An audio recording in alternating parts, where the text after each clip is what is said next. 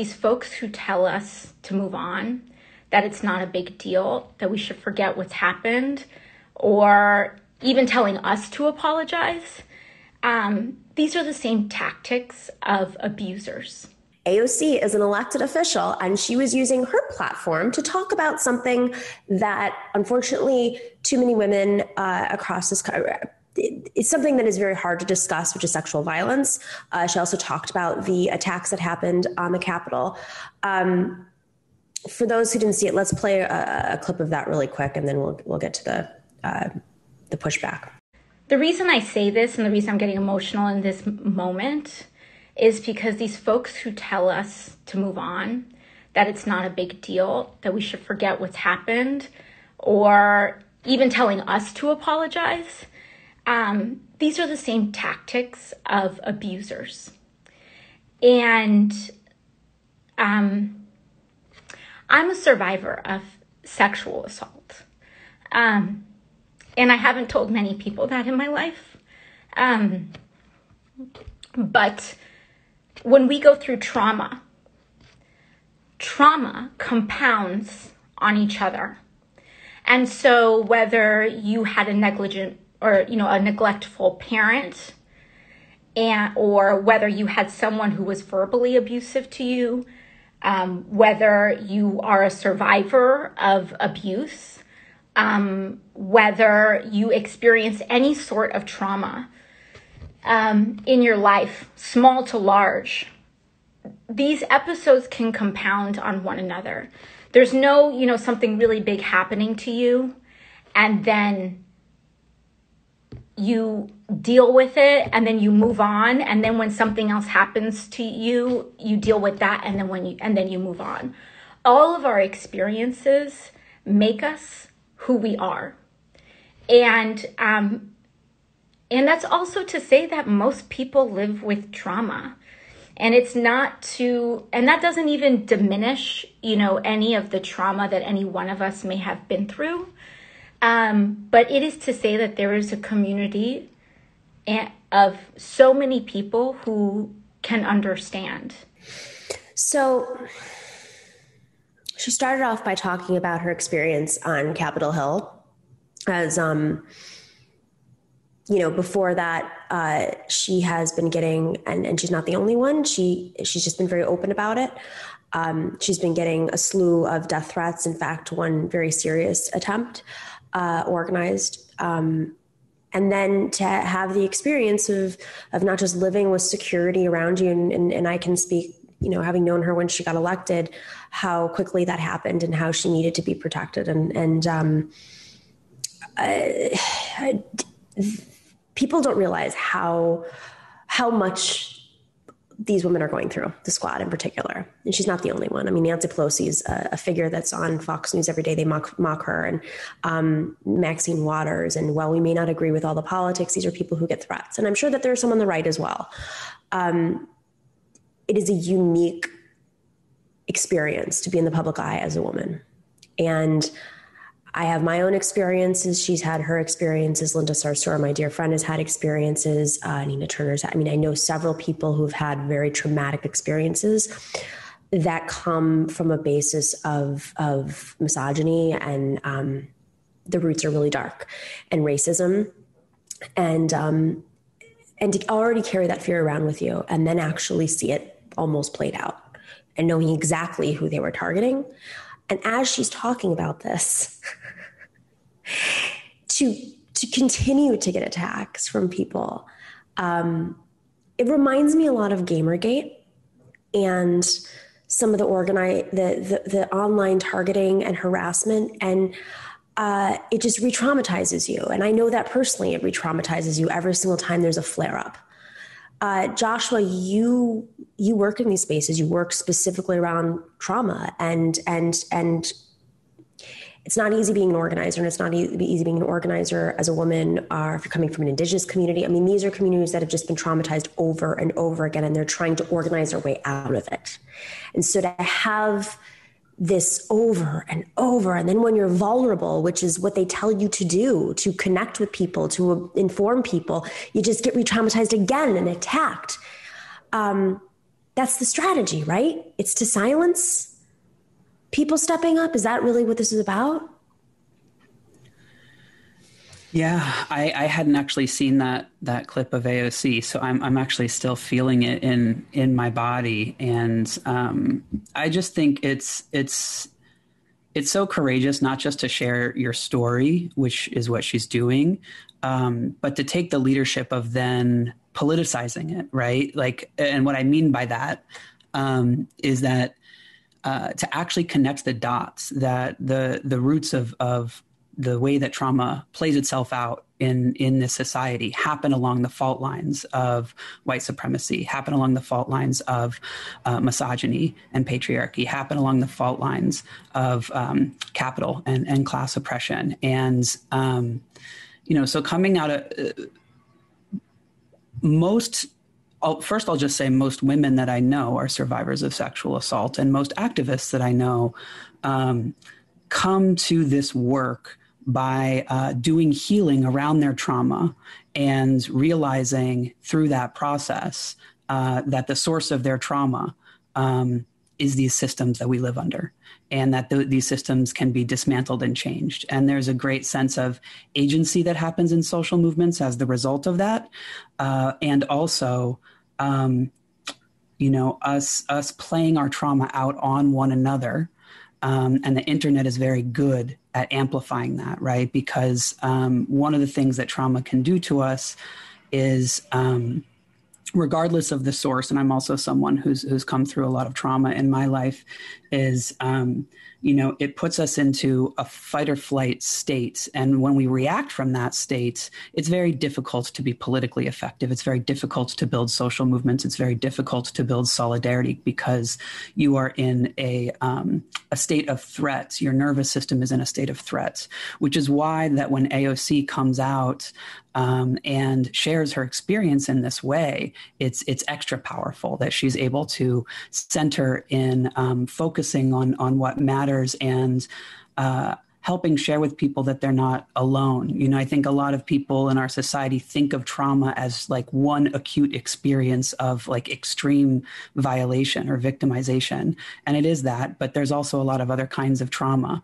And living in a collapsing civilization, I mean that ecologically speaking, but also the decline of an empire, politically speaking, and also the deprivation that we're living under economically speaking is trauma as well. And so I think the gift that AOC is offering all people is to be able to identify with what it would mean to heal. And I think social movements at their best are able to elicit empathy and compassion for the sake of healing. And so when people pile on, to go back to your original question and framing, Nomi, to someone who's experienced trauma and then compound that trauma even further by attacking them, whether it's conscious or not, that is absolutely a strategy. That's a strategy of an abuser. And when that gets weaponized for politics' sake, it does that to a whole movement. And I think when people behave that way online, it ricochets out as well. And yeah, sorry, I didn't know we were going to be talking about this. I'm getting emotional. I'm glad that, in a way, I'm glad that you hadn't seen it, because it's much more raw, right? It hasn't become a political talking point yet. And,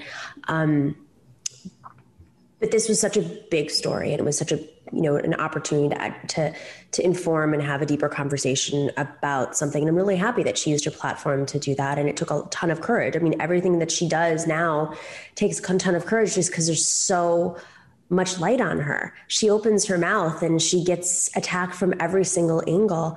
And I asked that question about, is this the strategy? Because she's also used as a warning to other people, women, people of color, fall in line. This is not a new tactic. It's just amplified right now. Don't step out, because you too could experience this.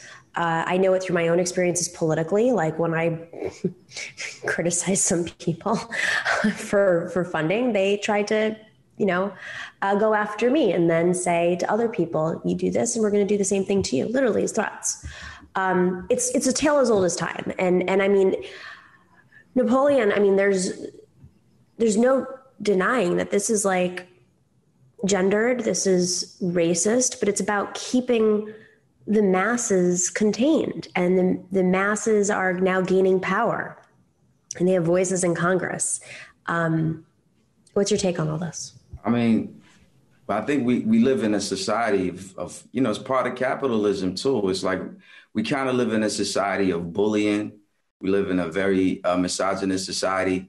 I see it in my circles, you know, when I do music, but I also see it, you know, when I do workshop for kids, like in, you know, Rikers Island, or I used to go to the schools before this COVID, and a lot of the kids in these schools went through trauma. So we had to do some sort of like, you know, being aware of the trauma that people are going through. And also just being from the islands in Comoros, like most of us go through trauma, and like most of the women in my family, some men too, but men don't even talk about it most of the times in these type of cultures, but they go through it too. And I think it's a bold move, and I'm really happy that she's showing people that they could be vulnerable. And it's also showing her human side, where she's sharing a part that you don't see a lot. Like, I'm pretty sure there's other people in power and women who've been through things like that who haven't shared it throughout history. Of course there has been. And so I think it's very kind of revolutionary that she shared it. And the fact that people are attacking them, like, I think we need to protect each other. Like, and I tell a lot of men, because I'm in all these circles are male dominated, most of these circles anyways, you know, but like it's in a music game, it's like there's a lot of misogyny. It's like misogyny to the 10th power. And I always tell like other men, like we have to be able to call it out when we see it, because a lot of times, like Trump was the perfect example with, oh, this is just locker room talk. But that locker room talk is not cool. And when you hear somebody do something, you got to speak up, and we have to protect each other in that way too, so people could feel safe. When you have a movement, when you have a company, you set the tone, you set the culture, you have a group, and everybody, like especially men, have to step up to the plate and be responsible with like the position that they've held historically and what they could do, you know? I'm so glad you brought that up. You know, we just got a comment from somebody on Twitch. Invincible Queer says, in order for us men to dismantle misogyny, confronting within is paramount. More like taxes, but charity starts at home. I'm really glad that you brought that up, because one thing that I'm asking, and I have to be more vocal, and this is why it was so powerful for AOC to come out with her experiences. There's been so much online like toxicity in the last few months, and some of it does echo experiences that other women experienced with Gamergate, which was deep-rooted misogyny and right-wing misogyny, like organized, I say, because it was right-wing and politicized, and that has expanded over the last decade into online communities, but it is structured and it is facilitated. It doesn't all, there can be organic recreations, but much of it is actually funded and organized and weaponized to silence women from speaking up about their experiences, just any experiences. And so one thing that I'm being very thoughtful about now is asking men to speak out, because, you know, for the last 2 months, there have been a lot of women on the left who've been getting attacked by men. And I think some of the men didn't realize how bad it was until they experienced it personally. And they're like, we didn't even know. And I said, well, yeah, we've been trying to tell you. So I think what you bring up, Napoleon, is important. Allies need to speak up always on behalf of other communities. And I will, as much as I can, but we have to actually like call this out with each other. And so I'm grateful for you for saying that. And final thoughts before we wrap, Joshua. So just to say that, you know, part of the hope of movements is that we can create spaces that make it easier to confront and transform patriarchy, because this stuff is the muscle memory of our society, right? And so the reason and I really appreciate, Nomi, the way you point out, there's an aspect of this that's funded, that's an intentional strategy, but patriarchy is a system of control that is oh, sorry, it's a little loud here. That in addition to the intentional weaponizing of it, it just swims in the culture in a way that's thoughtless for many people. And I think especially for those of us who are doing men's work, to think of it as practice, like it's muscle memory. The more that you create spaces of vulnerability, the more you create spaces to feel your feelings and invite other people to do the same, the more that you create spaces where people can feel whole. And whether that's in an organization, whether that's in your union, whether that's in a community group, whether that is in the context of a campaign, the more you will have the layer of practice to be able to confront things when the stakes are a lot more serious and when there is a risk to yourself and when the consequences are higher. And because ultimately what we're talking about is what's the shape of accountability, both, inside the left and outside the left. And accountability isn't just kind of some abstract goal or like it's relational, right? It's how we build with one another. And so that's why I put so much faith into grassroots social movements that are generally offline to be able to humanize one another. And I think that's where the work is. And I think the more that the folks can understand that trauma is the way that we are reproducing these systems of harm, and that transforming our trauma is part of the work of movements, right? That we heal through the fight, right? That it's not just about the policy goal that we land on at the end of the campaign, but how are we getting there in a way that is ultimately empowering one another to build broader power in society. Can I piggyback on what he's saying? I love what he said, because I've noticing even lately, every time I go on Twitter, and it's like a muscle memory too. And from the standpoint of oppressor, I think like the way we speak to each other too is like important, because I feel like sometimes we speak to each other in oppressive manners and we might not realize it. And it might be, and I think that once we become aware of these tones and we create these spaces where we could speak to each other in a certain way, I think it's going to draw more people in to the causes that we have to fight for and everything like that.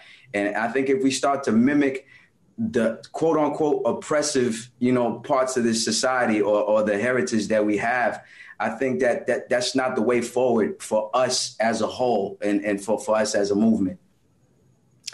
Well said, man. This is a teachable moment, and thank you to AOC for igniting this, because now we're having these conversations in this space rather than making fun of Ted Cruz today, because we had a choice. But one more thing, I want to know, what do you think? Like let's say us men. Let's say I speak for men.